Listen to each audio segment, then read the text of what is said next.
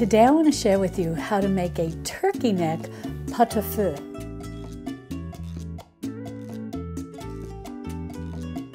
Hi sweet friends, I'm Mary and welcome to Mary's Nest, where I teach traditional cooking skills for making nutrient-dense foods like bone broth, ferment, sourdough, and more.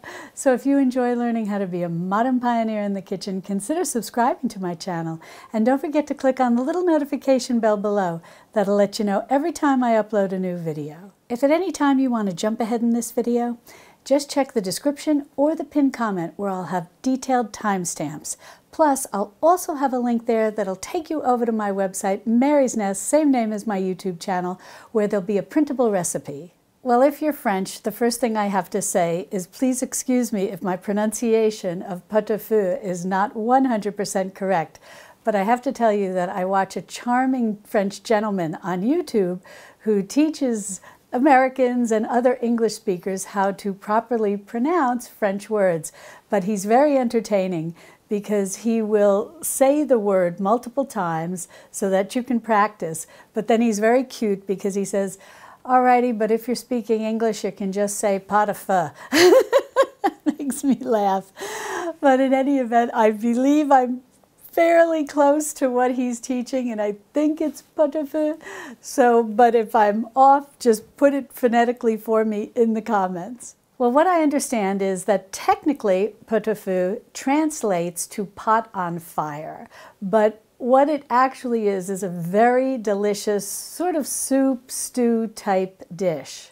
And it's quintessentially French and is traditionally made with cuts of tough beef that are going to be simmered, so they're going to become very tender, and they often have some cartilage on them, which helps make the broth very rich, very gelatinous.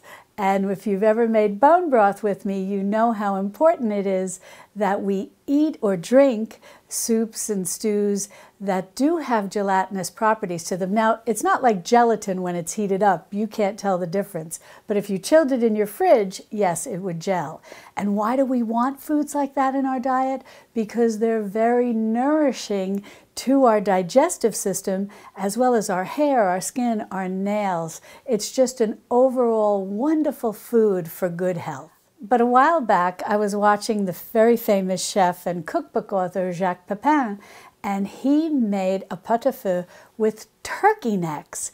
And I said, oh my goodness, this is the perfect recipe for somebody like me. It's very reasonable to make, and turkey necks are loaded with cartilage, which are rich in collagen, which when cooked slowly are going to melt down and create gelatin, thereby creating a gelatinous broth. But more importantly, if you've ever eaten the meat off of a turkey neck or even a chicken neck, you can use chicken necks to make this as well. It's very tasty. You will be surprised how tasty the meat from the neck of poultry is. So I highly recommend, if at Thanksgiving you only even have one turkey neck, you try this recipe. But the good news is that often around Thanksgiving here in the United States, you can often buy turkey necks in bulk in a package of maybe 3 or more. And you can even ask your butcher, and he will be very happy if you tell him you'd like to buy turkey necks, because often those are not high on people's shopping lists, but they should be. Now, if you wind up with just one turkey neck, but you also have the giblets, like maybe the heart and the gizzard, you can put that into your pot-au-feu. Jacques Pepin shares that he will make this with gizzards, with the hearts, with the turkey necks, with chicken necks, with the carcass, and let the meat sort of fall off and into the broth. So this is a very versatile recipe that you can have more or less in your recipe file to make use of various vegetables in your crisper, as well as various like little bits and bobs of giblets or necks or a carcass or maybe say wingtips, whatever you have on hand. And you'll be able to make a nice rich broth, plus have lots of good vegetables to go along with it. And pot-au-feu is served in a beautiful way, which I will share with you once we cook this. Now let's go over all the ingredients that you're going to need to make this turkey neck pot-au-feu. And first and foremost is the star of the show, the turkey necks. And I have 6 turkey necks here, so this will feed 4 to 6 people. Next, you're going to want a leek. I have 2 here. I'm probably just going to use 1 because I'm going to make this more or less to serve 4. And then I've got 4 potatoes here. I just have the thin-skinned ones, the red potatoes. I'm not going to peel them. Depending on what type of potato you have, if you have the heavier skinned baking potatoes, you probably want to give them a peel. Also, I've got some carrots here. I've got 4 carrots because, as I said, I am going to make this for 4, and I've got 4 potatoes. I've got some celery here, and I'll show you how I prepare the celery. I like everything to kind of be able to stay together, so I am going to leave the root on that, and I'm just going to cut it into 4s. So as I said, I've got the carrots here. I've got, for the herbs, got a bunch of thyme and 2 bay leaves, and I'm going to tie this up with some kitchen twine that I've got over here. And then I've got an onion. I'll just quarter this. I've got some cabbage, I'll do the same, I'll quarter this, and then I've got a turnip. I'm going to peel this, I'm just going to throw this in whole, and then when I go to serve it to the individual portions, I can just cut that turnip in half. But I'm kind of cooking everything more or less like the potatoes and the turnip whole so they don't disintegrate too much. And the only other ingredient that you're going to need is some salt. Certainly you could add black pepper or red pepper flakes if you want a little bit of a kick to it, but I'm just going to use salt today. Now, not 100% required, but if you have a nice baguette and some Gruyère cheese on hand, that will be perfect, and I'll show you how we'll use it when we prepare the meal to serve. Now, I'm going to take these turkey necks and I'm going to cut them best I can into thirds. A job like this works relatively well. I'm not super strong, but it works relatively well if you have a heavy cleaver like this. If not, a really good sharp knife will work great too. So let's give this a try. There we go. Alrighty, we got our first piece done.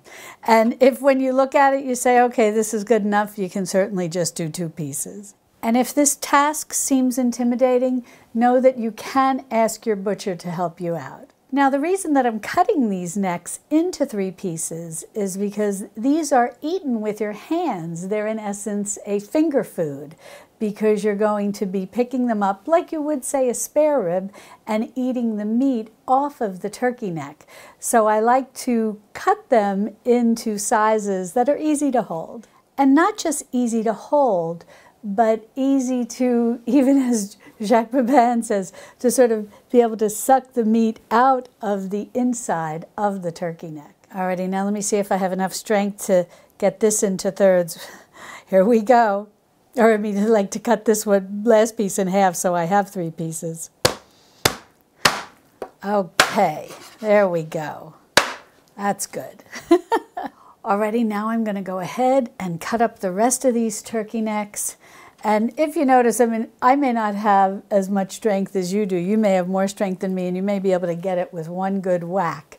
But since it does take me a little longer, I'll go ahead and just cut these up, and then I'll bring you back once I have them all cut up. All the tough work is done. Everything from here on in is downhill, very easy. The first thing we're going to do is take our cut turkey necks, and we're just going to go ahead and put them in a nice big stock pot. Even if you have like a large Dutch oven, that'll work great too. You just need something that can hold all of your turkey necks. You may have less or more than me, and whatever vegetables you want to add in, plus sufficient water to cover. Well, I've got the turkey necks in the stock pot, and I just wanted to mention, because I get a lot of questions about it, whenever I use this bowl with the pretty hobnail pattern along the rim, this is actually not technically a bowl. It's actually part of a punch bowl set. And if I can find this online, this belonged to my mom, I don't know how old it is or who made it. Maybe it was Libby or Anchor Hawking, one of those. And if I find it, I'll put a link below. But just know that it's like with a punch bowl set. And the cooktop, this little portable cooktop, I always get a lot of questions about this. It's a Cuisinart. It is still available, and I will put a link in the description below. It's terrific. I really find it works well. Just know that it does run hot, so the first time you use it, if you're thinking you want to bring something up to a boil, don't worry, you don't have to crank it up to 5. It'll heat pretty quickly on even like a 3 or a 4, so you just want to be aware of that. Now I'm going to go ahead and throw in 2 bay leaves. These are dried bay leaves. I often get questions, can you use dried bay leaves? And yes, that's what I'm using. The ones I have are very green, but they are dried. So I'm going to go ahead and add those. And now I'm just going to take a little bit of kitchen twine and tie up my bunch of thyme. Really any amount you want. If you want I like thyme. If you just want a couple of sprigs, that's fine. But I've just got a little bunch here. And I'm going to tie this up because we'll fish this out before we serve it. Just make a little bow here. It's technically, I was going to say bouquet garni, but technically I don't think it is, because I think that's when you have a bunch. This one's kind of loose, but when you have a bunch a bunch of herbs tied together. But the leaves, as this is simmering, this one's like the hanging off. The leaves will start to come off into the broth, which is nice.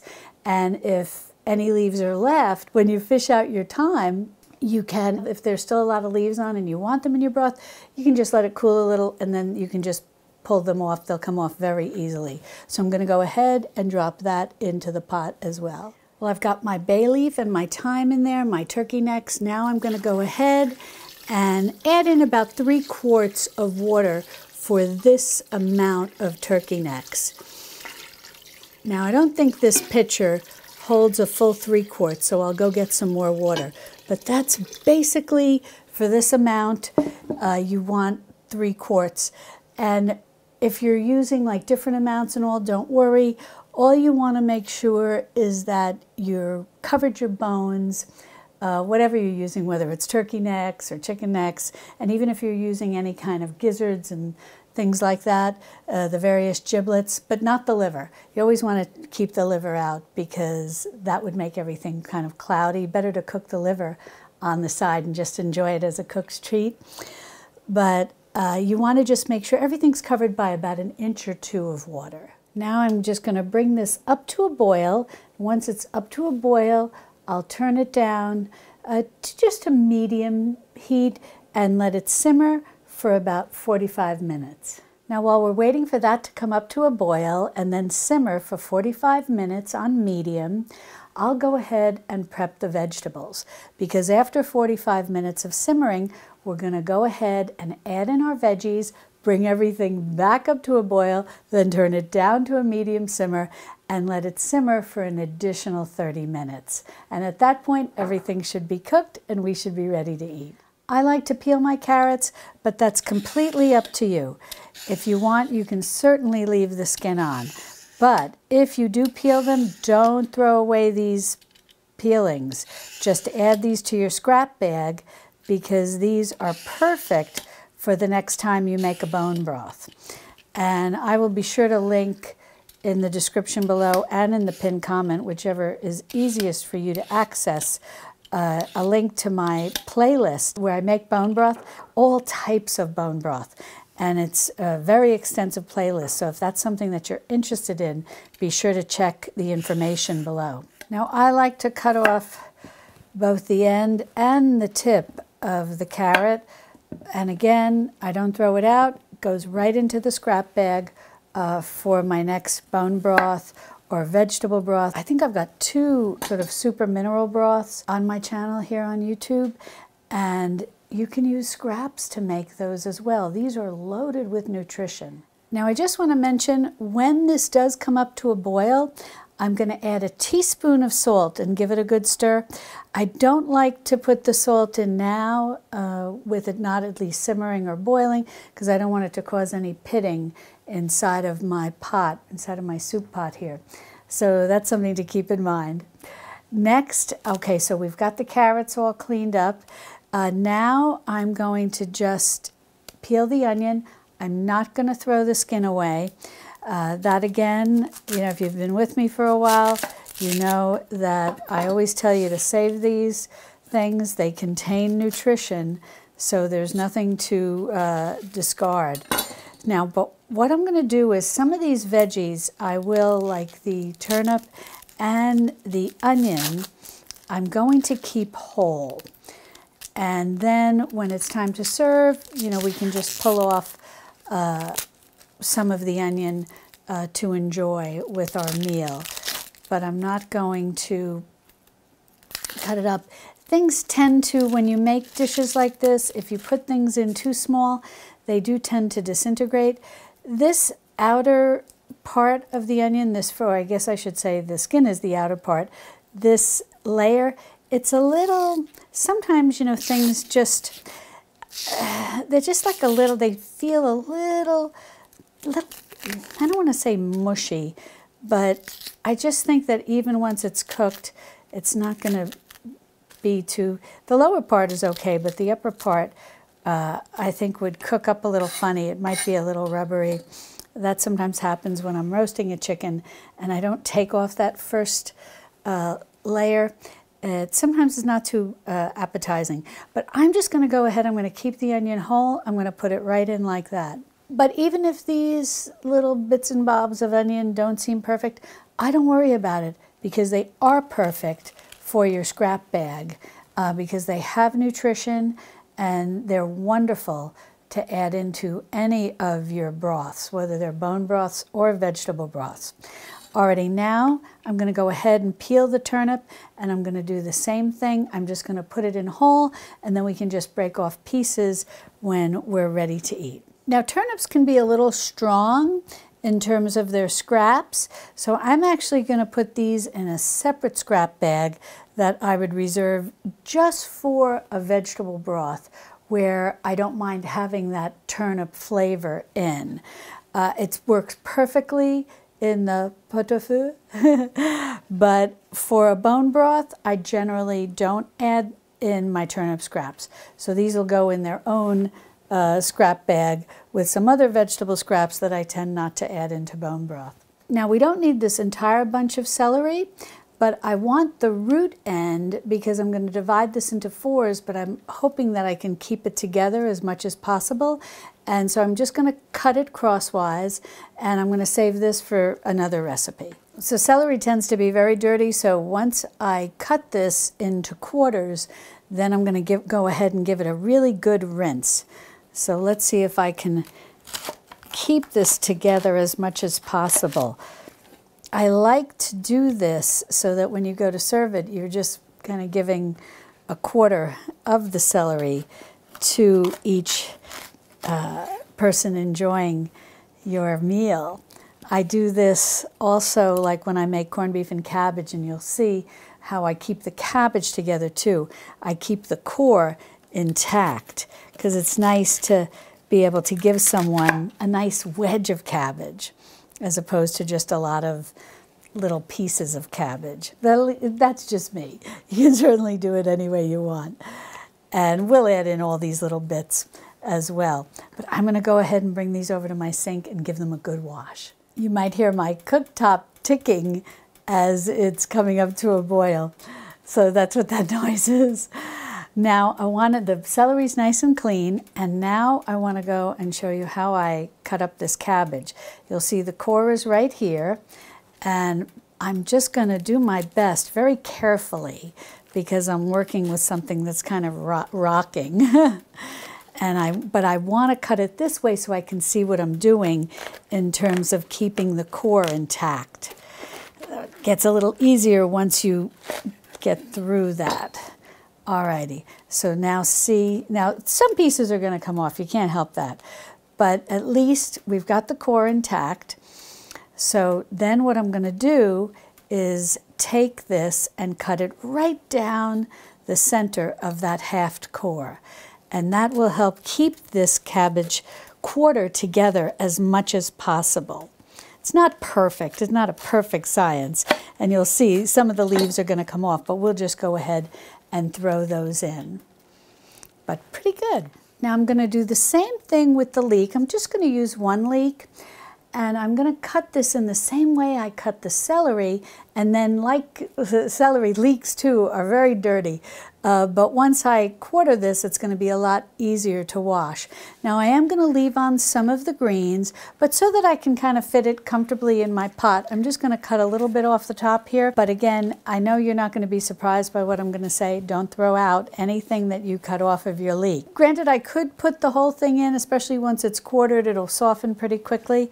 But I am just to neaten things up a little bit, and so they make a lovely presentation when we go to serve it. I am going to just clean this up. Now, you've got options for this. You can put this in your scrap bag. It'll give a wonderful oniony type flavor to any type of broth you make. You can also, and I'll be sure to put this link below, try the spaghetti recipe that I share with you, where I actually slice these, saute them in some olive oil. I may use garlic, I can't remember exactly, and just some salt and pepper, maybe some red pepper flakes, and then toss the whole thing with spaghetti. And these are shorter because I'm just cleaning up the leek, but normally if you're just using the white and the light green part of your leek, and you're cutting off the entire greens, you can then cut these thinly into a length that's going to be relatively close to your spaghetti. So you have your spaghetti and then all these lovely greens with this wonderful onion flavor tossed in with your spaghetti, and it's really delicious. I remember the very first time I made it, my husband and I inhaled it. We really enjoyed it. So you do have options, and I'll be sure to put that, I mean, I can't even really call it a recipe because it's such a simple little thing to make, but I will definitely put a link to that below. Also too, I don't know if you've seen my previous video where I shared with you how to make a traditional French pumpkin soup. That soup requires leeks. And so I say the same thing, you know, don't throw out those leek greens. You may think, oh my gosh, they're tough, and what are they going to taste like? Once you saute them in olive oil, and you cut them into thin strips and you saute them in olive oil, they are delicious, and they're great with the spaghetti. Alrighty, so what we're going to do is just, again, we're just going to quarter this. So the first step was just basically cutting this leek in half. Now I'm going to cut each half into half so that I've got the 4 quarters. And I just basically just gently, gingerly sort of work my way down, keeping the root intact because I want to I'd like to serve this with everything kind of intact. Like the carrots, I'm going to just put those, I'm not going to chop them into pieces. I just think it looks so nice on the platter where you have all these veggies somewhat whole, and then each person can either take a piece off, you know, bake a little piece off, or they can take the whole carrot. Alrighty, so now, as you'll see, isn't that pretty? And it stays intact. So someone who really enjoys leeks can either take the whole thing or break off a piece, whatever they want. Now, this also makes them very easy to wash. So I'll go and do that in a minute. Let me just continue just working my way through cutting this final one in half. And then we'll take it over to the sink and give it a good wash. So you'll see, I'll show you, see how dirty? They just are, they're very, very dirty. And so you have to be careful because you don't want any, see, this is a good example here. You don't want that in your broth. And, you know, it's not only is it dirt, it's also gritty. So you want to make sure that any vegetables that you're using that tend to be grown in a way where they do accumulate a lot of dirt or sand, you want to make sure you give them a good wash. Well, this is getting close to coming up to a boil. Once it does, we'll turn it down and let it simmer. We've got all of our vegetables ready. So once this is simmering for 45 minutes, it's great because the stovetop's doing all the work and we can do something else, another kitchen task, whatever the case may be. But I just wanted to share with you, I love meals like this because to me, this is such wonderful home cooking. And that's really why Jacques Pepin is one of my favorite chefs to follow, both on television as well as in his cookbooks. Even though he is a famous chef and a professionally trained chef, he does a lot of things that are just lovely forms of home cooking and making use of everything and not wasting. And he often shares stories about how this was how his mother cooked and things he learned from his mother. And sometimes he'll make something that was something his mother made and taught him how to make, or he observed her making. And he'll often say at the end, "Oh, I think my mother would be proud." And I find that so sweet. And when I was blessed to be able to write a book, the Modern Pioneer Cookbook, I was also able to share a lot of stories in that book about my mom and about how she taught me how to cook and how she never wasted anything, you know, and she taught me never to waste. She grew up during the Great Depression of the 1930s and the rationing and shortages of World War II and so on and so forth, both her and my dad. And she could literally make a meal out of scraps. And that's what I think is so sweet about Jacques Pepin's stories, because I feel that his mother and my mother would have gotten along very well. And I like to think that maybe we, as young children and young adults, were very much influenced by our moms. I mean, I can't hold a candle to Jacques Pepin, but just as a home cook, that we were influenced by our moms to make use of everything in our kitchen. And I think that a meal like this, it's just home cooking, it's delicious, it's nourishing, which is also very important. It's not just about cooking any old thing, it's about cooking things that also nourish us. And often it's the simplest foods that nourish us. And so I hope that you'll really embrace home cooking and look at every little scrap you have in a new light and think, how can I turn this into something? What can I do with this? How can I make a meal from it? My mother was a master of making meals from scraps. And I share a lot of recipes here on Mary's Nest as to how to make meals with scraps. And I'll be sure to link, I think I pretty much have everything in a playlist. And I'll be sure to link to that below.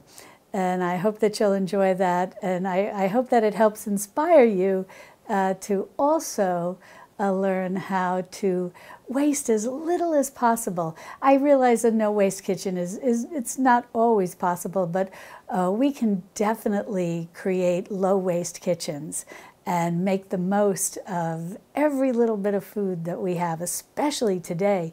Food is expensive, and so we want to learn how to make meals with pretty much everything that goes into our fridge, goes into our freezer, or goes into our pantries. And whether they're clean out the crisper soups or clean out the fridge meals, whatever the case may be. My son is very cute because he's a grown man now, but he'll say, "Oh, Mom, I always loved those clean out the fridge and clean out the freezer meals you would make." And that makes me very happy that he remembers that, where I would just find little bits and bobs of this, that, and the other thing, and I'd put it all into a slow cooker, maybe add a can of tomatoes or something, and we'd all eat a hearty meal. You know, you can have a little homemade bread. It doesn't even need to be sourdough. You know, whatever type of bread is easiest for you to make, even a quick bread. And, you know, that's what I talk about in my cookbook. It's because it's so important to me. I never want people to be overwhelmed. So every chapter, I start with something very simple, like a quick bread. And then we graduate up to a sandwich bread, but we're making it with yeast from the grocery store, the packaged yeast. And only then, after we master the quick bread and sandwich bread, do we move on to talking about making a sourdough starter and making sourdough bread. And so every chapter is a journey. And, you know, as I always say, thank you for being on this journey with me, on this traditional foods journey, because it is a journey. It's not something you need to do overnight. You need to do this little by little and only do that with which you are comfortable. not trying to say, well, I'm just going to make everything. No, you make that which you like, that which you enjoy, that which fits into your schedule, just so that as you are on this journey, you're making more and more homemade. And when you make more homemade, you actually find that often the cooktop or the slow cooker or the oven is doing a lot of the work for you. And you also find that you suddenly have more disposable income in your grocery budget, maybe to upgrade and buy a little better chicken, or maybe buy some pastured eggs. You don't have to start like that in the beginning. I never say that. You buy any chicken that fits in your budget. But over time, as you start to make things more homemade, and you're buying less processed food, less packaged food, which often is very costly, you find that, oh, I was able to make that homemade, or oh, I didn't need to buy mayonnaise, especially mayonnaise. So many are made with processed oils today. And when you make them homemade, you can make them with nutritious, nourishing oils, and it costs you less than what you would pay if you bought the prepared mayonnaise. So all these little things, and when you start making homemade bread, and when you start making homemade soups instead of buying them, and especially bone broth.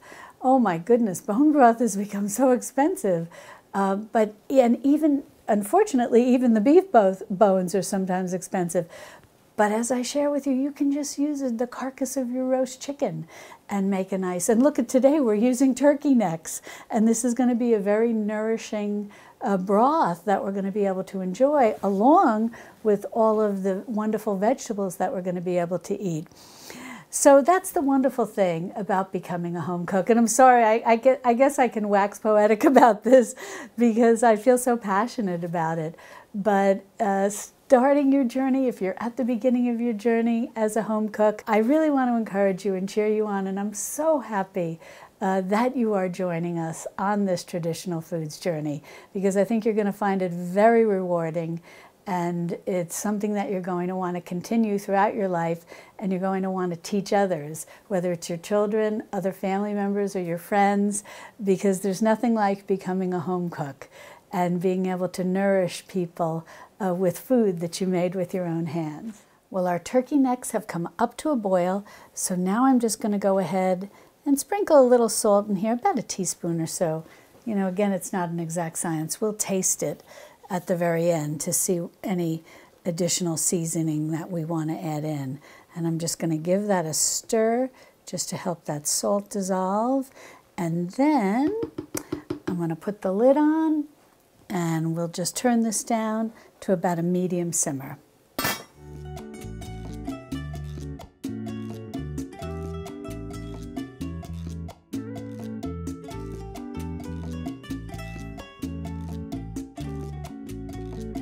Well, this has simmered for 45 minutes, and the turkey necks look terrific.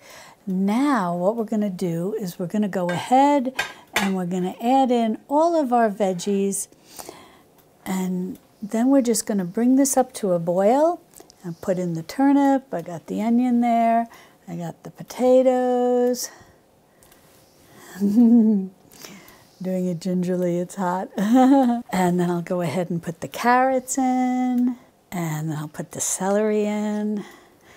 It's all, basically a lot of the veggies, I'm putting the denser ones on the bottom, and then I'll finish it all off with the cabbage on top. Because in essence, you're kind of braising in many ways the vegetables. A lot of the broth is coming up to cover much of the vegetables, but also the ones on the very top are more or less getting, braised, or in a sense, almost like steamed. Let's see if we're going to be able to get all this in here. And then I'll put that cabbage on top, and then we'll bring this up to a boil. Then we'll turn it down. Once it comes up to a boil, then we'll turn it down to a simmer. We'll put the cabbage right on top. What I like, this is exactly in many ways how I got extra peas here, how I do corned beef and cabbage.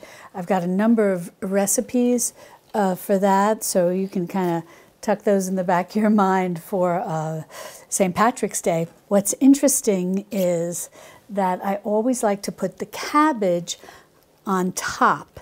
And so it cooks, but it stays intact also too because I leave the core in. And what's nice is it still has some texture, some body to it. So already I've got everything in there. Now we'll bring this up to a boil. And once it comes up to a boil, turn it down to a simmer, and then I'll go ahead and put the lid back on. Well, I let this simmer for 30 minutes, and it looks perfect. I turned the heat off. I used my knife to check the cabbage. The texture is perfect. It's beautifully cooked. So we are ready to enjoy this. Now, traditionally, when a dish like this is served, the broth can be served first as a soup or side by side with the main part of the dish, the meat, the vegetables, so on and so forth.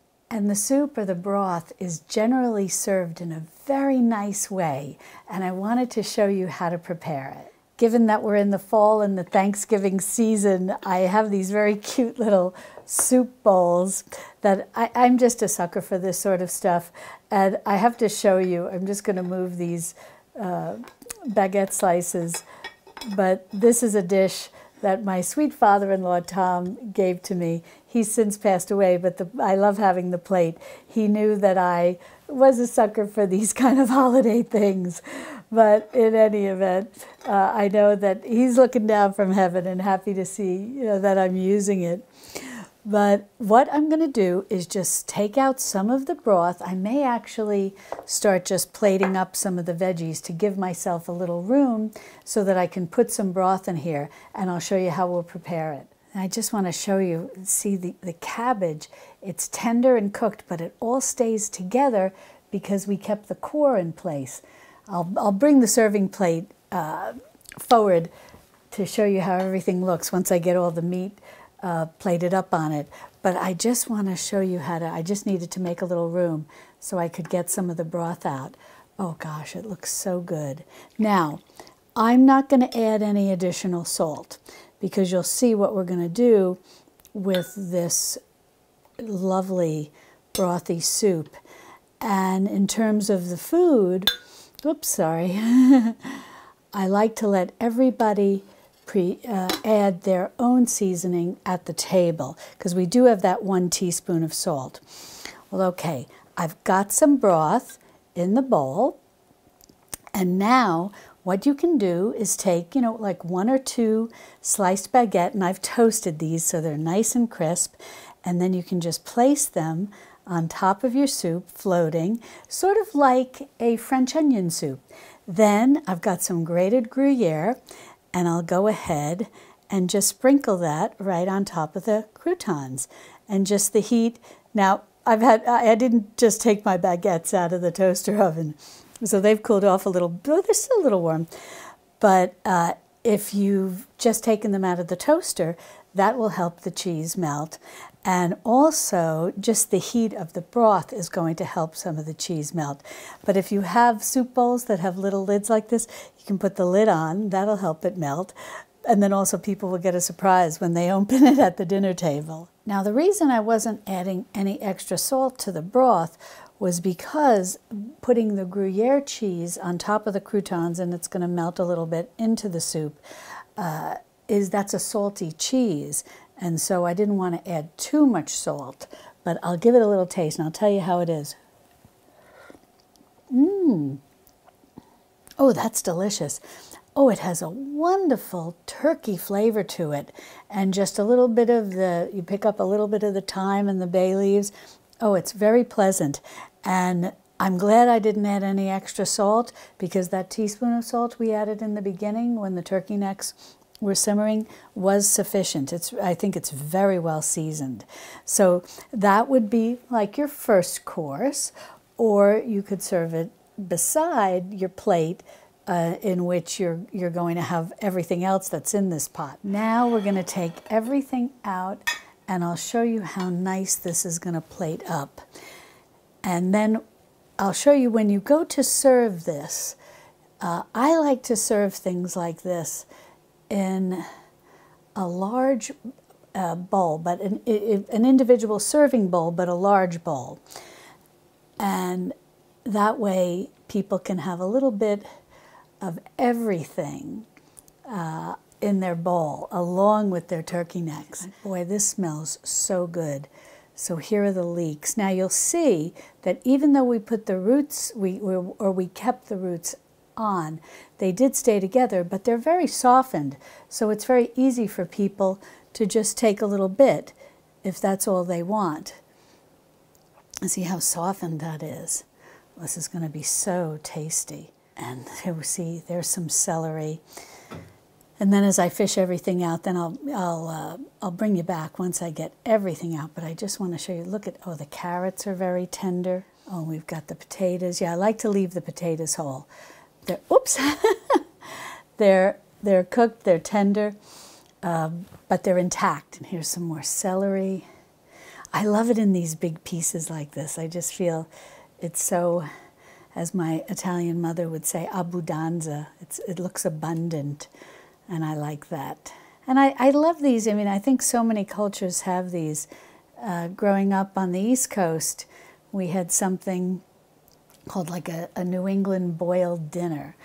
And it reminds me a lot of this. Here's the turnip. Oh, yes, it's... Ah! And so people can just break off, you know, some of that. And here's the onion, very tender. More potatoes. Oh, look at how, it's just so lovely. There's so much food. That's what's so great about this. You know, I said you feed 4 to 6, and there's plenty here. And it's healthy, you know, it's a healthy amount of food here. I definitely think you can have some leftovers. Here are the turkey necks coming out, and we will taste them. I'll show you how the meat looks when you pull it off. Boy, this broth is just going to be amazing. And I'm confident because we used turkey necks, even though it was a shorter than, you know, shorter amount of time simmering it than what would be, you know, when you make an official bone broth. But I'm confident this, when this chills, if there's any left, it's going to be quite gelatinous. And I just think this meat is going to be tremendously tasty. Oh, here we'll fish out our herbs. Alrighty. Then to plate this up, what I like to do is take a nice quarter of the cabbage. And you could even slice up this cabbage. You know, we've got the 4 here because I'm only planning on feeding 4. But, you know, if you were doing this for 6, it's easy enough to break. I mean, it's tender enough, you know, with a knife. We'll put in some carrots. We'll get a potato. We'll get some of this onion. We'll get some of the leeks. Ooh, they're always very tasty, leeks. And we'll get some of this celery. And what else? Oh, and some of the turnip. See, it's just slices beautifully. I'll put that near the potato. My grandmother always liked mixing turnips and potato together. Now we'll put in the star of the show, some of the turkey necks. And then what you can do, if you want, this is a hearty meal. You can also just put in, like, you know, just a little bit of broth just to kind of moisten everything up. This is going to be lovely. I mean, you bring a meal like this to the table, I don't think anybody's going home hungry. Now, as I shared with you, this, I mean, it just falls right off the bone. Look at this, see? The meat, it's just falling right off the bone. This reminds me, doing this with the turkey necks, this reminds me a lot of like when you do oxtails. And then the meat is just so tender, falling off the bone. Well, let's give this a taste. Mmm. Such a beautiful flavor of turkey. You're going to really enjoy this. I hope you'll give this a try. Now, if you'd like more recipes for your Thanksgiving celebrations, be sure to click on this video over here, where I have a full playlist from turkey to cranberry sauce, mashed potatoes, the works.